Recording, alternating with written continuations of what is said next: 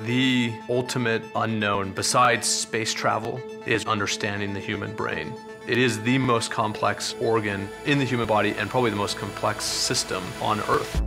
There are 100 billion neurons in each of our brains, which is equivalent to the number of stars in the Milky Way. And there are 500 trillion connections in a single human brain. It's really the great unknown. I, as a neuroscientist, want to treat neurodegenerative diseases.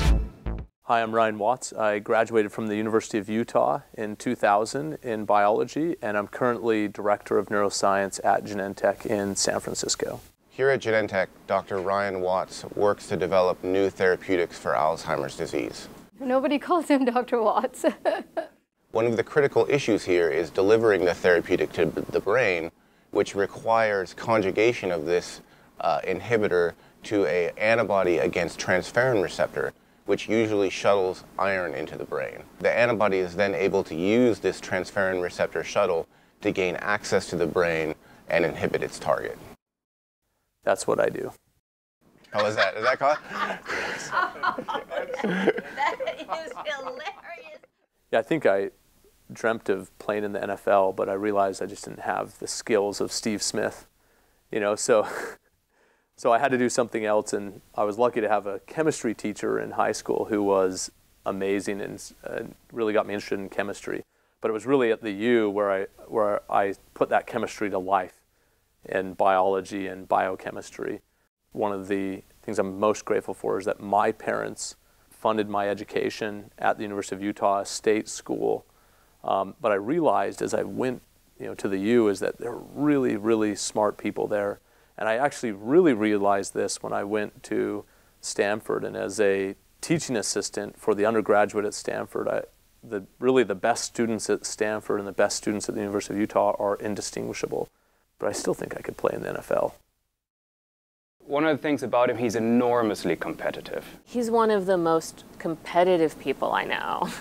Getting into a competition with Ryan is definitely not the best idea. He definitely loves competition. You will find hardly another person who's as competitive, but it's competitive in the very best sense of competition. So he works hard on his own skills, he drives his people to bring out the best in themselves, he's fair, he's transparent, and he really wants to win. And when we win, we share the success together, and that's what really sets them apart. One of my favorite things that we do in the neuroscience department is what we call Insight of the Month, and it's a competition between all the research associates and the postdocs to who made the best discovery that month. They get 4 minutes to present 2 slides, and the winners are voted on by the entire department. And it's really a great time, but it also motivates people to do, I think, exciting and relevant work.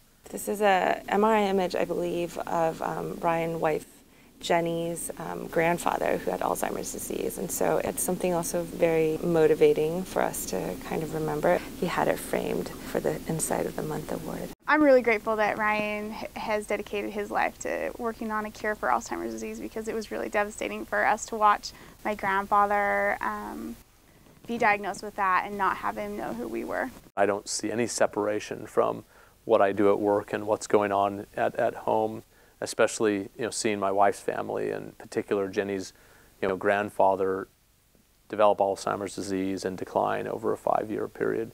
And what it really does is it just strips you of who you are. I mean, it starts with the short-term memories, but then from there it goes to the longer-term memories until you basically forget everyone in reverse order of how you met them.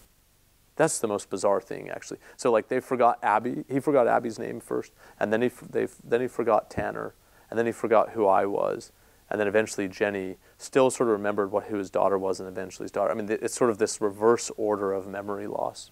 Do you know that there was also a woman who solved the 3-dimensional structure of DNA, even though Francis Crick and James Watson take credit for it? Nope. DNA is what underlies your hair color, your eye color, and your intelligence. What do you think of that? That's fascinating. Yes, very nerdy. My dad is not a nerd. What he works on is very important. He's working on Alzheimer's disease, and it's definitely helping people, and I know that what he's doing is making a difference. He's more of a bro than a dad at sometimes, just because we're always together and we're always sharing cool experiences, and especially when we're on the ski hill or playing ping pong, he doesn't necessarily feel like my dad. He's more of like a best friend. So who usually wins? My dad usually wins, but sometimes my brother does. My dream of being a scientist was almost thwarted by the ski instruction course, where I was going to become a ski instructor, but I realized that I probably could make more of myself. Right, Jen? So my last year at the university, we were applying for graduate schools and receiving letters to go visit various graduate programs. And I was packing up our suitcases, and I had Tanner with me, who was about 4 or 5 months old at the time. And I just remember thinking, oh my gosh, how am I going to live away from Utah, away from my family? We obviously loved Utah. We had a young child. Tanner was basically 6 months old at the time, and I asked Jenny to travel with me, and we were going to the East Coast to Princeton, and she looks at me and says, "You better make something of yourself." And I turned to Ryan and I said to him, all I can say, Ryan, is you better make something of yourself if you're going to take me away from Utah and take me away from my family, and I've never lived it down. Ryan is an amazing leader. A simple way to put it, he cares about the work you do, and he cares about your lifestyle and general content of your life. He's an inspiring leader. His enthusiasm for science is contagious, and I think he really challenges everybody to think bigger and go beyond what they think they can do. He really goes out of his way to make sure that every single person who works in the lab is appreciated and understands, and he makes them understand that what they're doing really matters. Someone in my family had a really huge medical emergency, and I had to fly back to India, and I was worried about missing work. And when I called him from India, he just said 2 sentences, "Shalu, forget about work. Family is really important." It shows a side of him that most people might not get to see, and I will never forget Ryan and his compassion for that reason. When I received the phone call that I was going to receive this award, I was pretty convinced that they had made a mistake. There's a lot of other people that have done a lot better, more important things than me. But at the same time, I've been really lucky to do something that I love, which was basically, initiated with my experience at the University of Utah. And for that, I'm very grateful and also very, honored to receive this award. Go Utes!